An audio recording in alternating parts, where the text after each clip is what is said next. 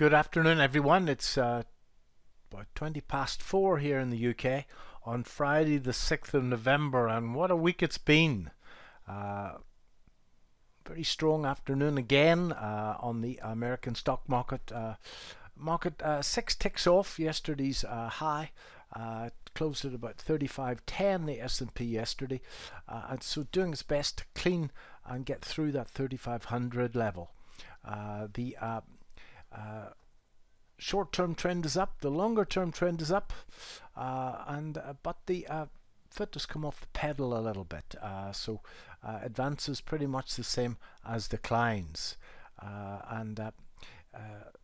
If we look at the VectorVest Market Timing chart, I pull that up.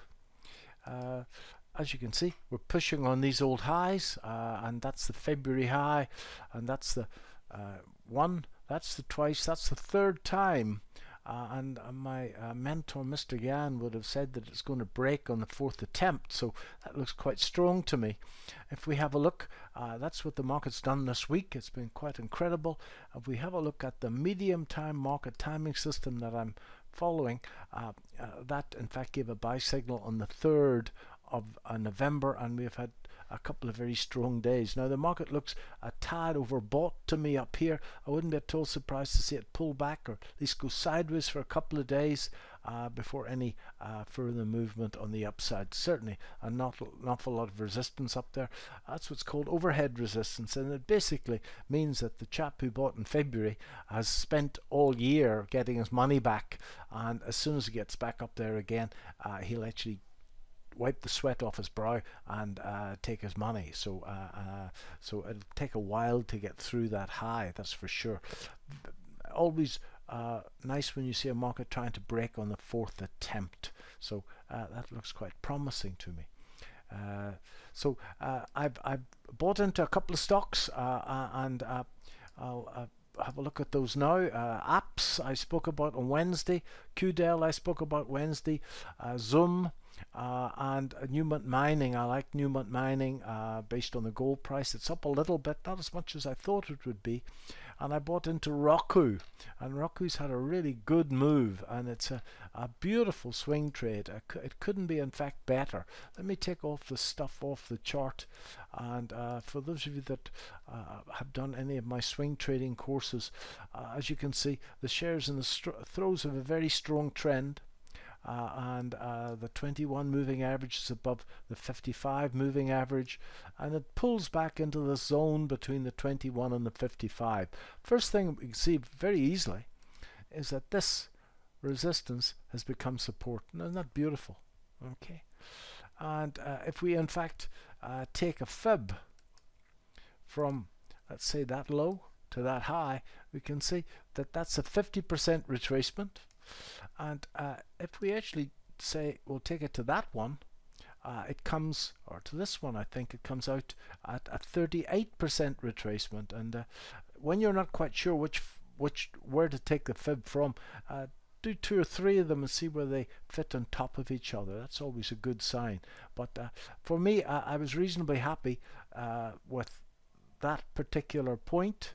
And as you can see, that's exactly 618 of that, and the next one is 50, and if we go down to this furthest one, that's 38. So they're all sitting on top of each other. I think that was the best place to have taken the fib from there. At least that's what I thought. And as you can see, there's an even number there at 200 as well. If I put on my stochastic, I can see that the stochastic in fact is oversold and is showing what I refer to as reverse divergence, where this is falling, that's rising. That's a really good sign. And then the entry I was taught by George Lane himself, the guy who designed the stochastic. George always used to say that if you can draw a trend line, that's a great place to enter. And as you can see, there was one trend line just there that I thought was appropriate, and that's where I bought it, somewhere in here yesterday prior to the news. I think that there was another trend line that I was in fact working on, which was this one, and that, in fact, I wasn't quite sure which one to use, but that one gave an earlier signal, and that was probably the best one to use, this little trend line here. So a particularly good swing trade in Roku. I think it's probably got a very, very long way to go, that share. Now, let's just have a look at the gold market for a second, because the gold market, and that's the bullion market, and the bullion market has broken that 1938 level that I've been talking about for a very long time, and that precipitated my entry into Newmont Mining. This is broken up, so I think that this will be two closes up here, and that's a very solid break of that level. I've been asked about gold shares from quite a few people this afternoon, and folks, if you're new to this investment business, gold shares are very aggressive investments. They've got a mind of their own, and they frequently, in fact, have to be managed and managed very carefully indeed. A moment's weakness in a gold share can be a very expensive exercise. But they look good, and certainly in the UK you don't have to look much further than Polymetal, which had a very, very good day, broken out of a little double bottom formation yesterday. So gold shares, I think, if I were to put on measure a target for gold from here, using the fib retracement from there down to that low point, and folks, we can quite easily see a move. The old high is at 2078, and if that old high got took out, it can easily get to 2200 from here. So if you've got the stomach for gold shares, if you've got the emotional resolve to manage risk well, then I think there's an opportunity in gold shares at the moment. Afrikaner lease looks particularly good. Caledonian Mining looks particularly good in the UK.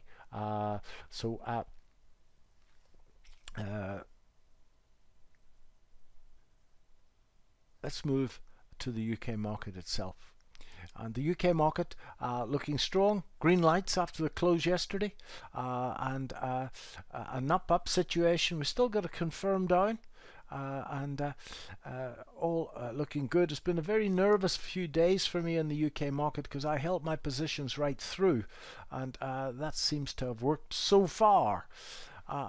Most of my positions are up. I need to add some gold stock to this. I still haven't done that because I've been working hard, and I'd like to put positions on a Friday anyway, so I'll have a look at that first thing. So by the time the Q&A comes around on Monday afternoon, I should have added probably Polymetal and probably one smaller gold stock. I think I probably look at CMCL, Caledonian Mining, for that smaller gold stock. Okay, so steady as she goes. I would not be so at all surprised to see a bit of pullback from here before we go again, to have another leg back before we move up. Nevertheless, momentum is very strong, and the US market doing its best to break clear of that 3500 level. Again, Mr. Gann would say that it needs to break above the level by 12.5 ticks.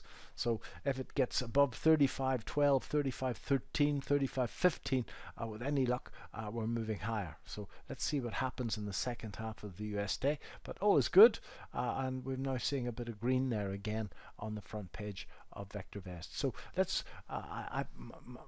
I've had a feeling that we're going to see a strong run into Christmas in both markets, both the UK and the US, and as I say, a nervous few days as I held all my UK stocks over the election period. I'm slowly but surely building into the US stocks, and I say I've got 4 positions running and reasonably happy with them all. I showed you on Wednesday's video how I found those based on the VectorVest Unisearch, my Unisearch, the DEW swingers. So if you have a look for that video, you should be able to see how I found those stocks. So I hope you found this useful. I'll have a Q&A for the VectorVest members, where we'll talk about all of this in a great deal of detail on Monday afternoon at 1:30. Those of you that are not a VectorVest member that would like a guest invite to that, then just email me, david.paul, P-A-U-L, @vectorvest.com, and I'll send you a guest invite. Or take a 30-day trial to VectorVest. It's only a $5. Thanks very much. Bye.